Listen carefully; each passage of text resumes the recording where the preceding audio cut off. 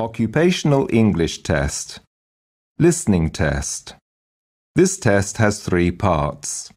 In each part, you'll hear a number of different extracts. At the start of each extract, you'll hear this sound. You'll have time to read the questions before you hear each extract, and you'll hear each extract once only. Complete your answers as you listen.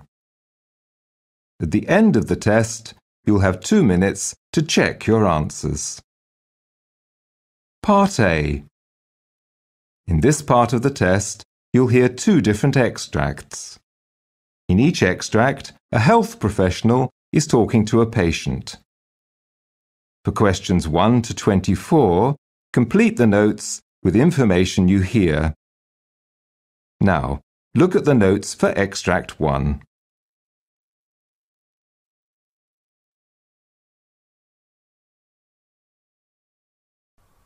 Extract 1. Questions 1 to 12. You hear a doctor talking to a patient called Mr. Victor Rosario. For questions 1 to 12, complete the notes with a word or short phrase. You now have 30 seconds to look at the notes.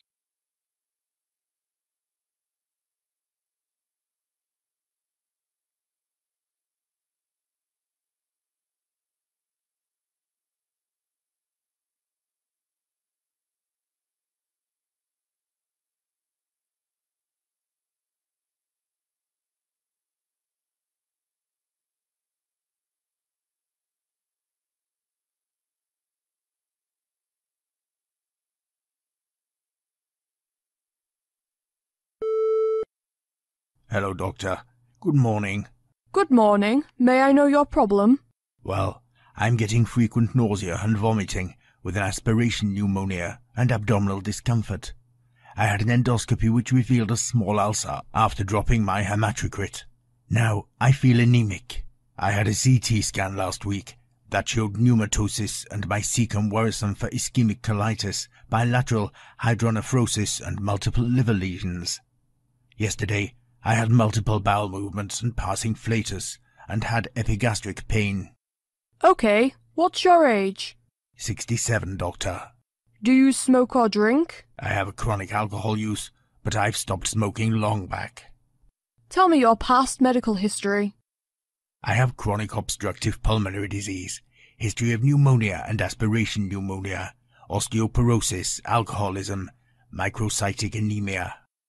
Well, your physical examination shows you are afebrile. Your heart rate is in the hundreds to 120s, at times with atrial fibrillation. Respiratory rate is 17 to 20. Blood pressure 130s to 150s and 60s to 70s. Your abdomen is distended with tenderness mainly in the upper abdomen but very difficult to localize. The CT scan shows pneumatosis in the cecum, with an enlarged cecum filled with stool and air fluid levels with chronically dilated small bowel. There is a possibility of ischemic cecum with possible metastatic disease, bilateral hydronephrosis on atrial fibrillation, aspiration pneumonia, chronic alcohol abuse, acute renal failure, chronic obstructive pulmonary disease, anemia with gastric ulcer. I would recommend getting a repeat CT scan to assess it further to see if there's worsening pneumatosis versus resolution to further evaluate the liver lesions and make decisions regarding planning at that time. Since you have frequent desaturations secondary to your aspiration pneumonia and any surgical procedure or any surgical intervention would certainly require intubation, that would then necessitate long-term ventilator care. So I will look at your CT scan and make decisions based on the findings.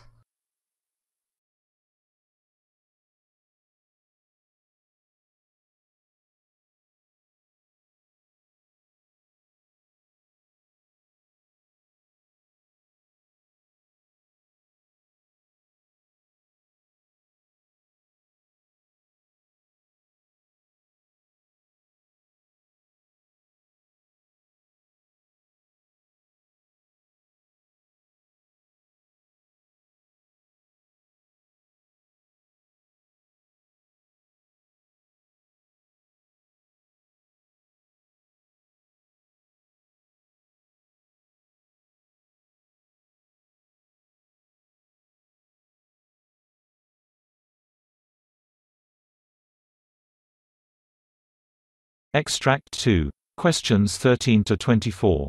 You hear a doctor talking to a patient called Noah Baxter. For questions 13 to 24, complete the notes with a word or short phrase. You now have 30 seconds to look at the notes.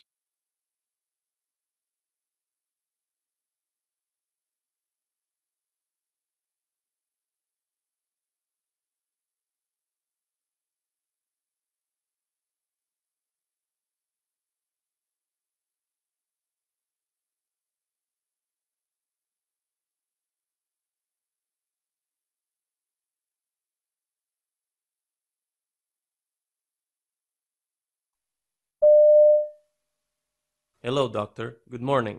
Good morning. What's your problem? Well, doctor, I have intolerance to allergies, inhalant and environmental allergies. Okay, do you get any kind of reactions like an itchy rash, throat or tongue swelling, shortness of breath, vomiting, lightheadedness, and low blood pressure? Clinically, these symptoms show the presence of anaphylaxis. No, doctor.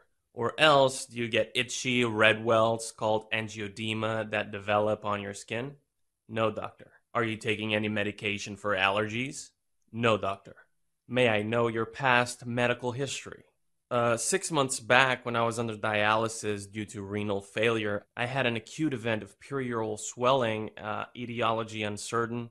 The diagnosis results showed that the allergic reaction was due to Keflex that was used to treat a cellulitis dialysis shunt infection. What medications are you taking now?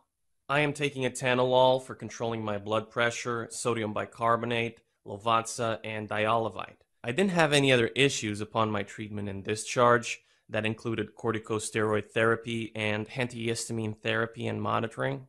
What were the surgeries performed? Perm cath insertion 3 times in peritoneal dialysis. Are you allergic to any medications? Yes, heparin causes thrombocytopenia. Do you drink or smoke? No, doctor. May I know your family history of diseases? My family members have severe heart disease, carcinoma, and food allergies. Well, your test report shows your blood pressure is 128/78, pulse 70, temperature is 97.8, weight is 207 pounds, and height is 5 feet 7 inches. I suspect you have developed acute anaphylaxis. I would suggest you to go for a radioallergosorbent test, a blood test using radioimmunoassay test to investigate specific IgE antibodies to determine the substances the subject is allergic to.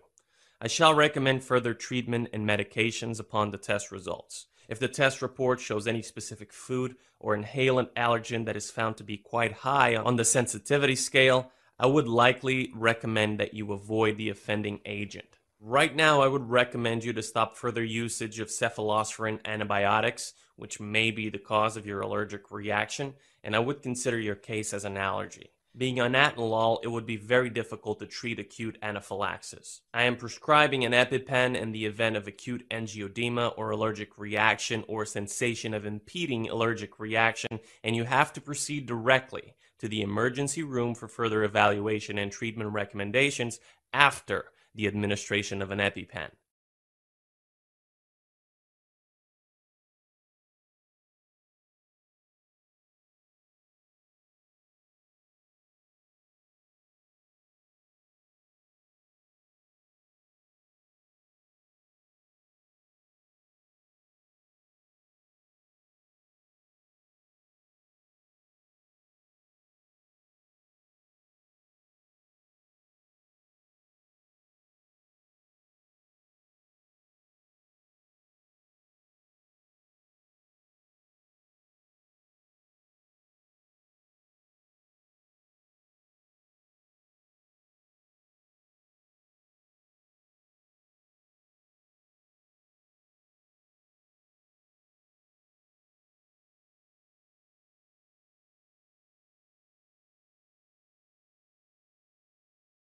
That is the end of Part A. Now look at Part B. Part B. In this part of the test, you'll hear 6 different extracts. In each extract, you'll hear people talking in a different healthcare setting. For questions 25 to 30, choose the answer A, B or C which fits best according to what you hear. You'll have time to read each question before you listen. Complete your answers as you listen. Now look at question 25. You hear a doctor briefing his colleague about a patient. Now read the question.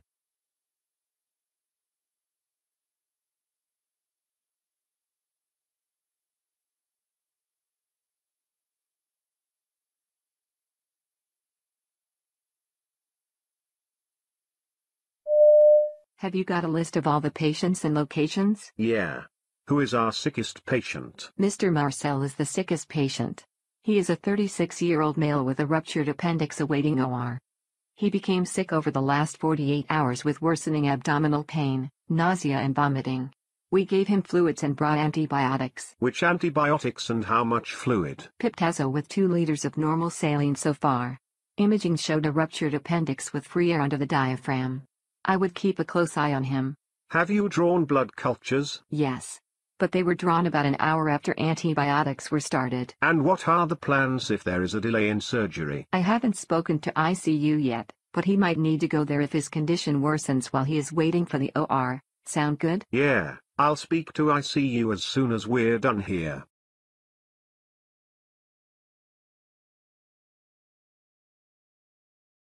Question 26. You hear part of a surgical team's briefing. Now read the question.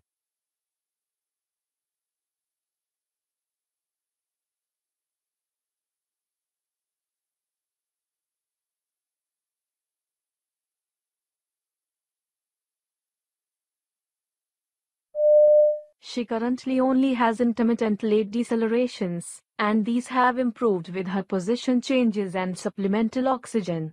We'll monitor her until she's fully dilated and allow her to push. If there's any evidence of fetal distress or persistent late decelerations, we should be prepared to go to C-section. I've alerted the OR to be prepared in case we need to use them. Great, I'll discuss this plan with Mrs. Aldrich, and we are done here. What are her vitals right now? Normal. I just checked 15 minutes ago. She had no late decelerations since you were called. Let's continue to monitor her. I need to know when she's complete and pushing so we can keep a close eye on her second stage.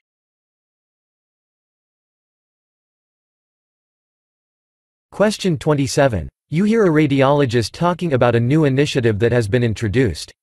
Now read the question.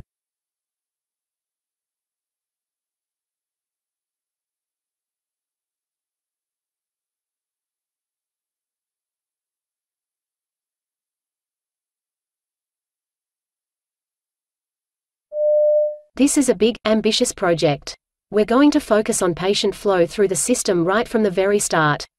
When a patient sees their commission and they require support from radiology with imaging and they make a request, we want to get that request from imaging as quickly and as efficiently through the system to the reports available to the commission, so they can make the appropriate management plan and take the patient's clinical journey forwards.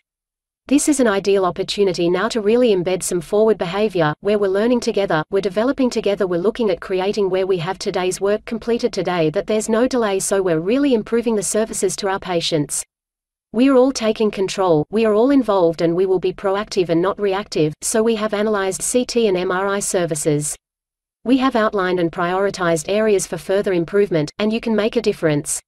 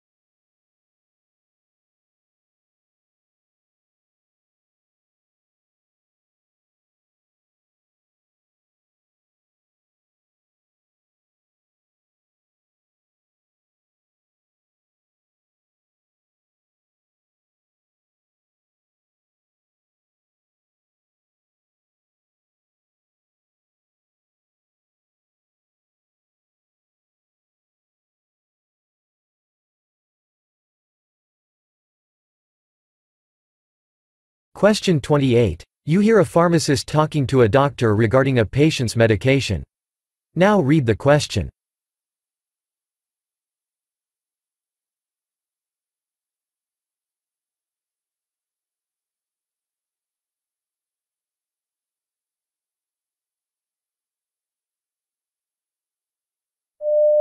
Hi, Dr. Marcy, is this a good time? I need 2 minutes to discuss about Mrs. Samuel. I'm Harper and I'm providing pharmacy coverage to the unit. I have a few minutes. What's up? Nursing raised a concern from rounds this morning. The situation is that Mrs. Samuel's pain isn't being well controlled. She's sedated, which is having an impact on her participation in therapies, and she's continually reporting her pain at 8 out of 10. Okay. What's the background of the patient? She has fallen 3 times since her admission to rehab, and she's requesting to go home at her first pass this weekend, some big family anniversary. But my assessment is that we are not adequately controlling her pain, and what we're giving her is contributing to these falls. Okay, so what do you recommend? Well, after reviewing her chart, I'm considering lowering her dose of opiates and introducing an anti-inflammatory which would be less sedating and she should be able to tolerate. Yeah, that makes sense. Her husband is coming in this Tuesday at 9 a.m. if you're available. We could meet to discuss. Okay, sounds like a good plan. Let's meet back here and we'll talk to the family together.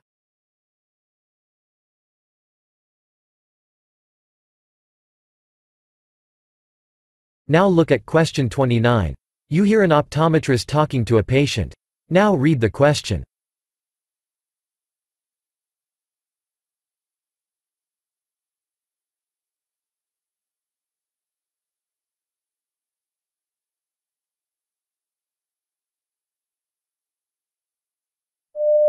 Mrs. Wilfred, what brings you here today? I am having trouble with my vision.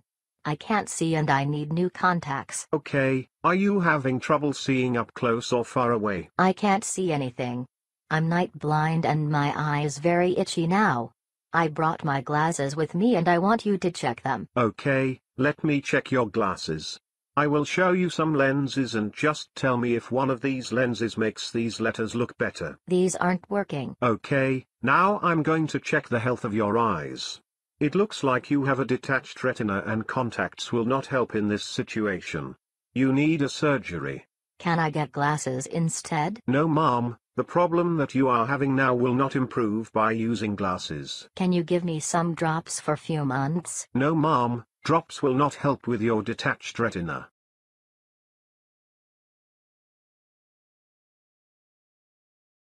Question 30. You hear a podiatrist talking about a proposal to offer help with dialysis patients' foot care. Now read the question.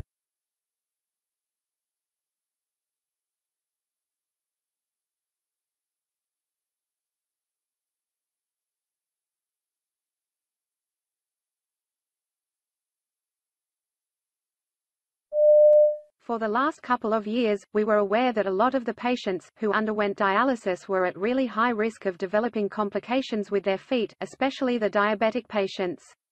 We found that a lot of them were struggling to attend our clinics and access the service.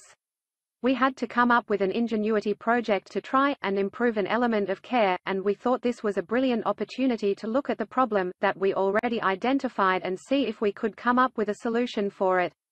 So, we are offering our service to the people who would find it difficult to access our service.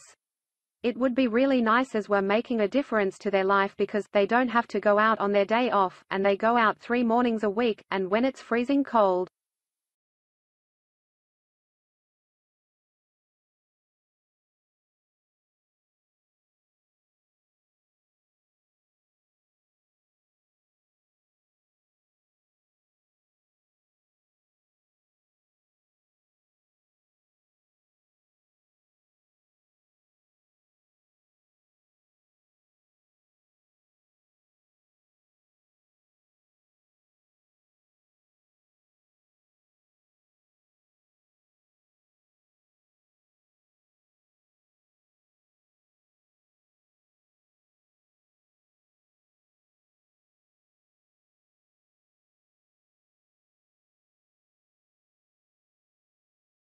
That is the end of Part B. Now look at Part C. Part C. In this part of the test, you'll hear 2 different extracts. In each extract, you'll hear health professionals talking about aspects of their work. For questions 31 to 42, choose the answer A, B or C which fits best according to what you hear. Complete your answers as you listen. Now look at Extract 1. Extract 1. Questions 31 to 36. You hear the lecture given by a physician on the topic white blood cell disorders. You now have 90 seconds to read questions 31 to 36.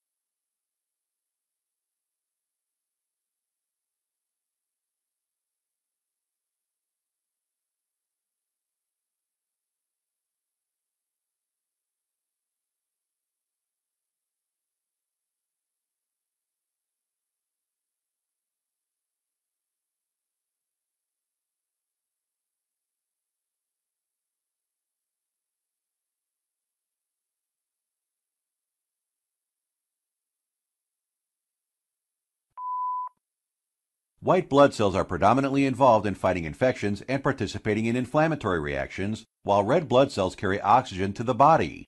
Platelets help stop bleeding. The normal number of white blood cell ranges from around 4 to 11 billion cells per liter. Newborn babies have a higher range from around 9 to 30 billion cells per liter, which goes down over the first 2 years of life and is similar to adult normal ranges for the rest of childhood. Opposed to red blood cells, the normal range is not affected by gender. However, it is affected by race. In national studies, African Americans have lower baseline white blood cell counts than Caucasians. There are several different ways to categorize white blood cell disorders. First, they can be categorized by cause, those that affect white blood cell production and other factors that affect the function of the white blood cell. Secondly, white blood cell disorders might be categorized by which type of white blood cell is affected. In some disorders, all the white blood cells are affected, but others only affect one type. There are 5 major types of white blood cells: neutrophils, which predominantly fight bacterial infections; lymphocytes, which predominantly fight viral infections; monocytes, which predominantly fight fungal infections; eosinophils, which predominantly fight parasitic infections and are involved in allergic reactions; and basophils, which are involved in inflammatory reactions. Thirdly, white blood cell disorders can be classified as benign or malignant. The majority of white blood cell disorders are benign. Generally, too much of one type of white blood cell is suffixed with philia on the end of the word, and too few of one type of white blood cell is suffixed with pinia, which is applicable to all types of white blood cells. For instance, leukophilia is a white blood cell count above the normal range, and leukopenia is a white blood cell count below the normal range. These can also be applied scientific white blood cells, such as neutropenia, with too few neutrophils, or basophilia, with too many basophils. Leukophilia is an increased number of white blood cells. The most common causes are infection, medications like prednisone. Autoimmune neutropenia occurs when the body secretes antibodies that attack and destroy neutrophils. Patients with severe congenital neutropenia are born with severe neutropenia secondary to genetic mutation and have recurrent bacterial infections. Cyclic neutropenia is caused due to genetic mutation, similar to severe congenital neutropenia. However, the neutropenia does not occur every day, but in cycles of about 21 days. Leukemia is a cancerous white blood cells produced in the bone marrow. Chronic granulomatous disease is a disorder where multiple types of white blood cells become unable to function properly. It is an inherited condition and results in multiple infections, particularly pneumonia and abscesses. Leukocyte adhesion deficiency is a disorder where the white blood cells are unable to move areas of infection.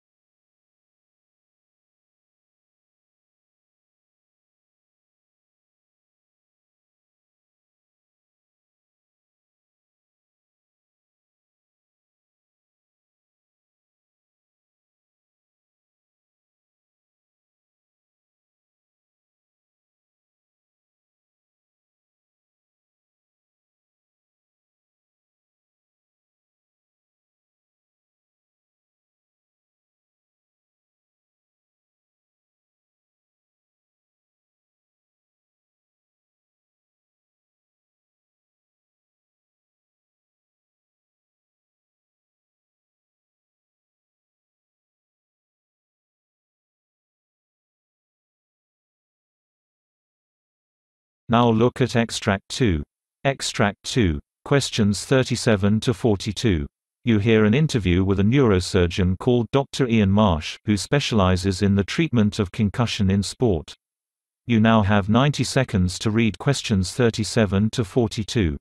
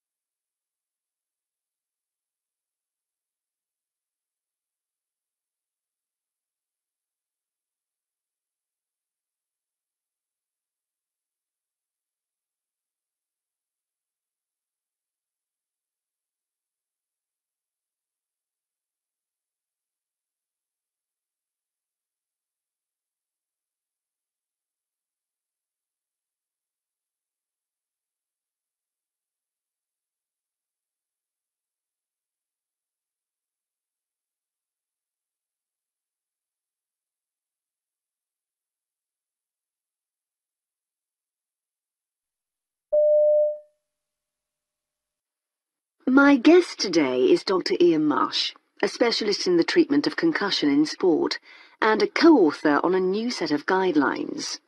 So, Dr. Marsh, what's the aim of these new guidelines? Well, the aim was really to provide a resource, not for the top-level professional sports people, but for parents, teachers and coaches of young people playing sport. The guidelines basically offer some expert information from a GP, an emergency physician, and myself as a neurosurgeon about what the condition is, also how to identify the symptoms and how to manage it. If any of your listeners have ever had a concussion doing sports, you'll know how frightening it can be. It's confusing and painful and difficult sometimes for teachers, parents or whoever to work out if someone with concussion is okay. I mean, we hope to remedy that. And how do we know when someone is suffering from concussion? Well, obviously if the person's actually knocked out, it's clear. But not all patients actually lose consciousness. Often, following a hard knock to the head, they become disorientated or experience headaches, nausea or vomiting. These are signs of concussion, and they may clear initially, but then return when the individual actually undertakes further physical activity, when they start to train, say. So it can actually take quite a while for things to really clear up. The essence of it is that people shouldn't start playing again until those warning signs have completely subsided. Yes, and you say that waiting anything less than 14 days after all the symptoms have cleared would be too early to return. Yeah, that's right. If they go back too early, they risk a second concussion, and as we know from professional athletes, they may have to give up their sport if they have too many concussions. So it's better, particularly in a young person with a developing brain, to allow all of the symptoms to settle, and only then return to play. Well, usually return to train first, then return to play after that. It used to be thought that receiving another concussion could lead to severe brain swelling, and that could be fatal, or at least involve a visit to the emergency room. I think the evidence is fairly slim for that. What we do know, though, is that the compounding effect of having one concussion followed by another seems to be more severe than just the one. So it's always better to let the brain recover fully before playing again. Right, so who's at the highest risk of sports concussion? Well, actually a concussion can happen whenever anyone receives a blow to the head. Usually it's a sort of twisting blow, not a straight-on blow. But obviously, people playing sports like rugby, where there's bodily contact, stand more chance of being at the receiving end of such a blow. But having said that, it's just as likely to affect kids kicking a ball around a park as it is to affect top professional players in big matches. Do you think that youth sports need specialist concussion doctors on hand, like the professionals do? There's always a risk, and we know that it happens from time to time. But I mean, most games, even the most dangerous ones, are without incident at all. I think people who are involved in running youth sports, whether they be referees, coaches or parents, can be made aware of how to manage concussion, the signs that they need to look out for, and maybe the warnings of something more serious so that they can take the appropriate actions. But I think always having a doctor on the sidelines where young people are playing is just an overreaction. Right. In the USA, college football is big business. They're trialling helmet sensors and impact sensors. Do you think that's something we need everywhere? Well, I don't think it'll come to that. I think there are two scenarios here. The first is one where a concussion's a one-off event following a significant blow to the head. Right. The second's quite different and involves chronic traumatic encephalopathy.